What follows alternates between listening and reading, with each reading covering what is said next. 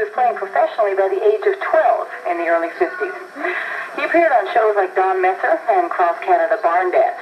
He moved to the province of Quebec in 1962, and he worked on television shows there for 8 years. He still makes his home in Montreal and tours the Maritimes and Quebec extensively, as well as the rest of Canada. Ralph, where were you born? I was born in a little town in Nova Scotia, Rockport. From a musical family? Yes. Your mother, you were telling me before, was a music teacher. Well, she played piano and she taught music. Yeah, now, did that help you? I mean, were you a good music student? Not really, because I didn't want to do it the way she wanted me to do it. I preferred to learn it more by ear. I thought I would. That's okay. No, actually, I got the bells in there too. It's all right.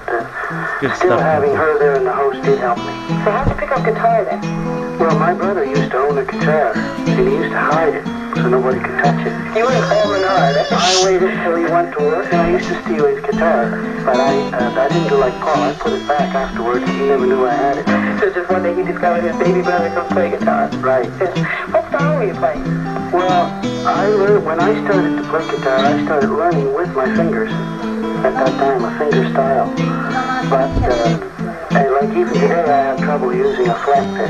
But I hardly ever use one. I use a thumb pick and my fingernails most of the time. So who were you listening to then, besides your brother? Well, at one time, I used to think that Hank Snow was the greatest guitar player in the world. But I was around 9, 10, 11 years old at that time. But later on, I heard Merle Travis, and I shifted over to being a Merle Travis fan. And then later on, I heard Chet Atkins. And I've always been a Chet Atkins fan from that day on. Living down east, did you get to hear a lot of different styles of country music? Well, yes and no. To hear the real Nashville style of country music, you didn't really hear that. But you heard the Nova Scotia version of it, which was, there's some pretty good musicians down there, some good singers too.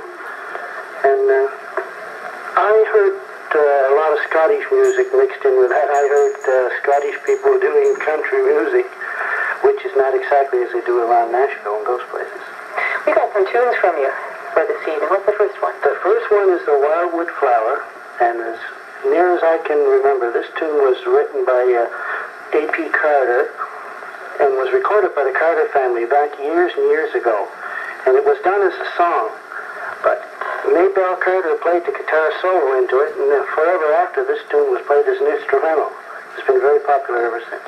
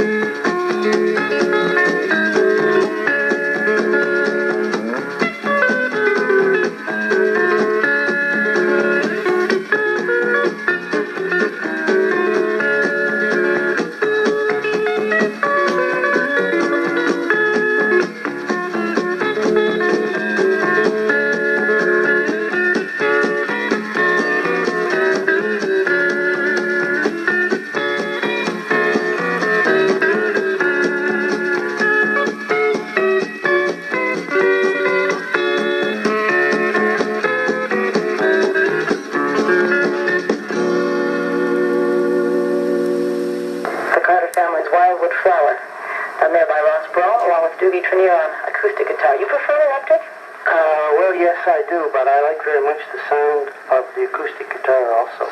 I might mention that the intro on this last number was played by Doogie Trenier, and it was played exactly as Maybelle Carter played it on the record. How did you get from stealing your brother's guitar and replacing it under the bed to playing across the country now, which is what you've done? Well, I moved down to Halifax, and I started guesting on the Don Messer show. How old are you then? I think I was around 21, 22. And after this, I was lead guitarist for about a year for Cross Canada Barn Dance, country show that was taking place at that time. At this point, did you have much experience playing in front of live audiences? Because it's a whole different thing. Well, yes, I had. I started at an early age playing for garden parties and square dances, and we had no fiddler in our vicinity, so I used to do the square dances on guitar. With no fiddle? With no fiddle. And you must have been good. I played the fiddle tunes, and somebody accompanied me, and the people danced the square dance to that. Well, that would speed up your fingering, I would imagine. Well, it was a good help for sure. So once you started doing television, what after that? Well, after that, I moved up to a place called Carleton, Quebec. And I went to work there for 8 years in a TV station as cameraman and photographer, but I also had a program on 5 nights a week, 15 minutes with my own band. And when the band couldn't make it, I used to sit on a stool in front of the camera and play classical music for 15 minutes. That's where your mother's training came in handy, I guess. Why Quebec? Well, I don't really know, except to say that the producer of Cross Canada Barn Dance in Halifax, a fellow by the name of Slim Boucher, he was a French fellow, and he moved up to Carleton as manager of the TV station at that time, and he talked me into coming up there. So you were buying a pig in a poke in a way. First he told me the beautiful hunting was there and everything, so he got me.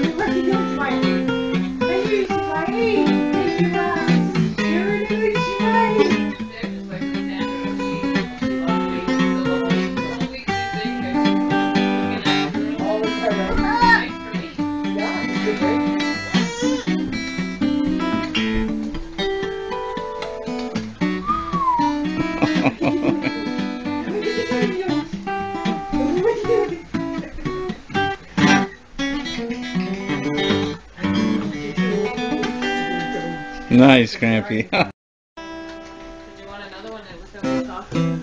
That's okay. No, actually, I got the bells in there too. It's all right. It's good stuff, Grampy.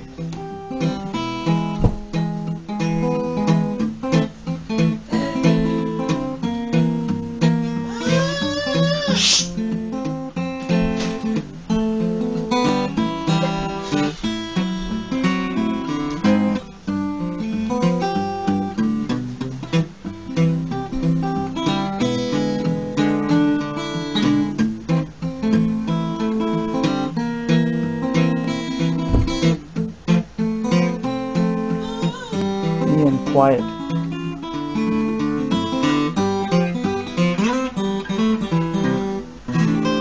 Oh man, that's